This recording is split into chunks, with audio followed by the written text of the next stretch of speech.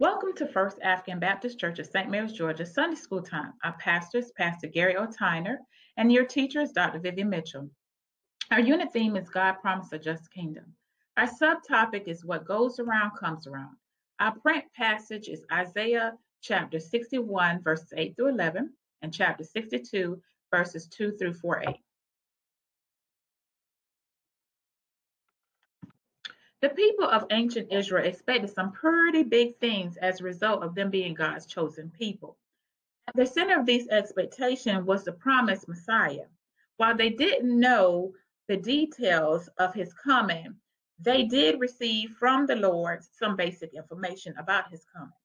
Perhaps the most amazing aspect of these powerful promises was that the Lord had established and would maintain an everlasting covenant with his people. This week's lesson reveals that many of the expectations concerning the coming Messiah would be fulfilled in God's own time.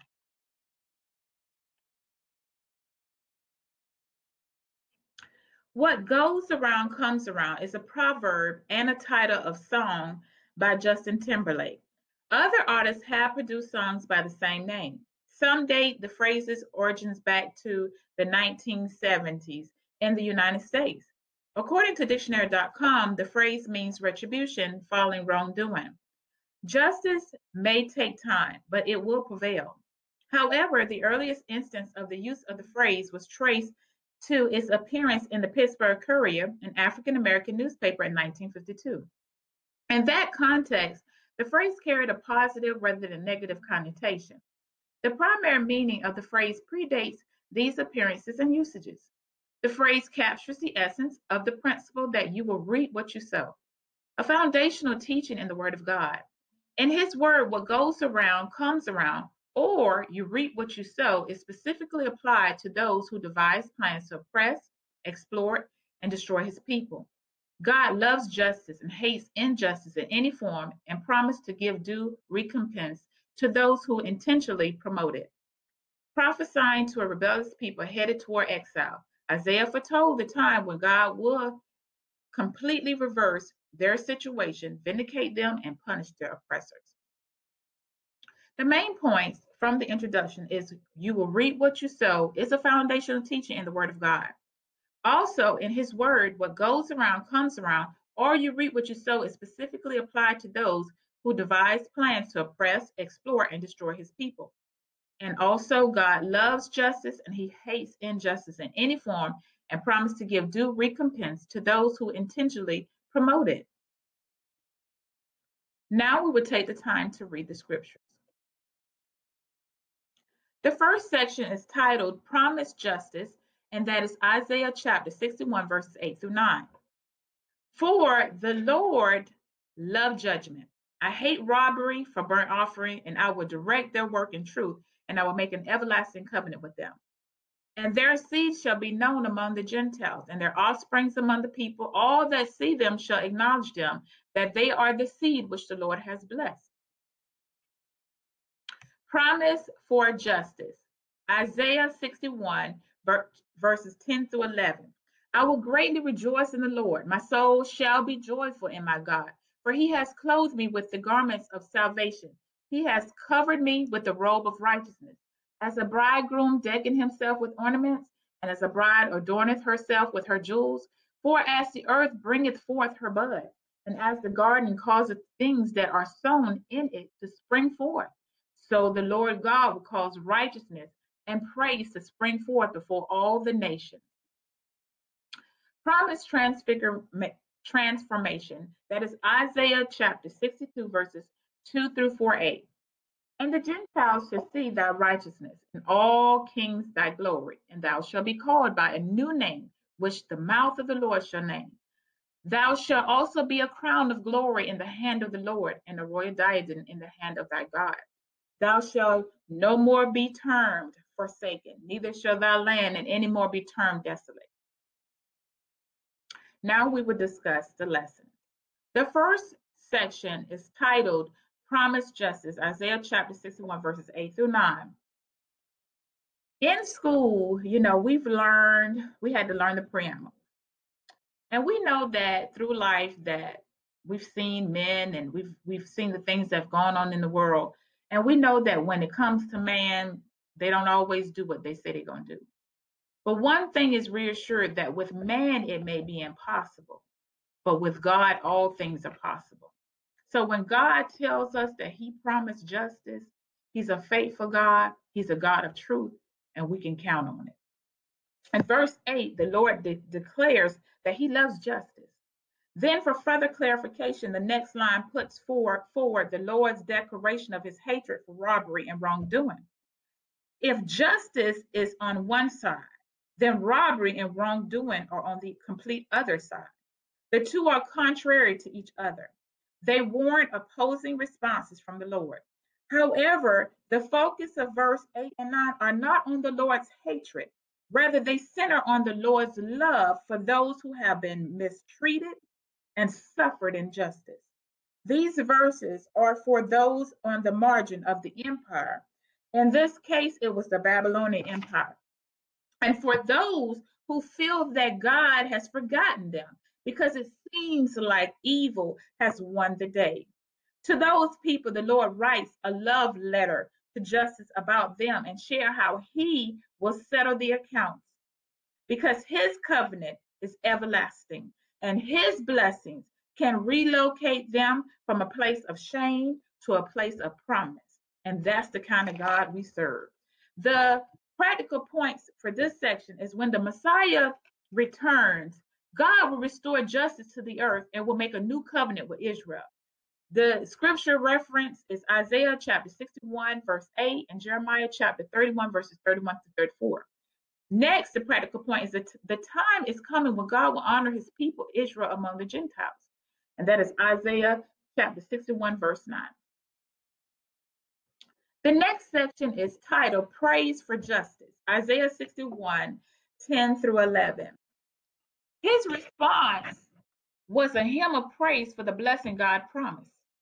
The prophet rejoiced for the redeemed remnant because God has clothed them in salvation and righteousness. And if we have accepted Jesus Christ as our Lord and Savior, he has also clothed us with salvation and righteousness. And so we have something as believers, as Christians, to rejoice and praise God about. Verse 11, God also promised that he would cause Israel's righteousness to spring up like a fruitful garden in other nations. This hymn of praise pictures the impotent righteousness that the repentant sinner receives by coming to Christ for salvation. So we have something to praise God for this justice that he has promised us. The practical point is when the Messiah returns, God will cause righteousness and praise to flourish everywhere. And that is something to rejoice about, to know that righteousness, God is going to restore righteousness throughout the land. That's something to give God glory about. The next section is titled A Promise Transformation, and this is Isaiah chapter 62, verses 2 through 4a. Isaiah will acquire a new name. We know that names tell a lot about a person. Names are very important in Bible times. They often reflect a person's fundamental character, and renaming expresses a significant change of character of calling. Israel's new name are Hezekiah, which means my delight in her, and Beulah, which means married. Both names indicate that God is married to Israel. So the scripture reference is Isaiah chapter 54, and that is verses 1 through 5. The notion of giving Zion a new name symbolizes a new and closer, intimate relationship between God and his people, Israel. This promise is renewed for the church when we have fully transformed into heaven. And that scripture reference is Revelation chapter 2, verses 17, and also chapter 3, verse 12. So we got a lot to praise God about. It's just good news. The practical points in this section is in the future, God will give both redeemed Israel and the church age believers a new name. We got something to rejoice about. That is Isaiah chapter 62, verse 2, and Revelation chapter 2, verse 17. When Jesus sets up his millennium kingdom as his crown of glory and his royal diadem, we will be kings and priests. That is Isaiah chapter 62, verse 3, and also 1 Thessalonians chapter 2, verse 19, Revelation chapter 1, verses 5 through 7, also chapter 5, verses 9 through 10. And then the third point is because of God's grace and his future kingdom, redeemed Israel will never again be desolate and ask, where is your God? And the scripture references Isaiah chapter 62, verse 4, and Psalm 79 and 10, and Joel chapter 2 and verse 17. So we have hope. God's word is a word of hope for he's going to provide justice. We got something to praise God about. He's going to flourish righteousness throughout the land. Praise God. If I would take a few moments and do a testimony, I'm going to do a testimony of the life of Joseph. And what goes around comes around is our title. And these scriptures, information about Joseph can be found in Genesis chapter 37, verses 1 through 11, and also Genesis chapter 41, verses 1 through 57. So as we take a moment and we think about Joseph, I want you to first think about, how did Joseph respond when injustice occurred? What did Joseph do? When we begin to think about Joseph's life, we know that Joseph had dreams and he told his brothers and fathers. We know that his brothers were jealous and they hated Joseph. Joseph was given a coat of many colors from his father because Jacob loved him more than the others. The brothers were out tending the sheep and Joseph went to check on them. Then Joseph's brothers plotted to kill Joseph. Reuben had the idea of putting Joseph in a pit instead, and Judah had the idea to sell Joseph to traders, and they did, and took the colored cloak with animal blood on it to Jacob. Now here we have the people that we're closest to, the people that Joseph was closest to, they did injustice to him.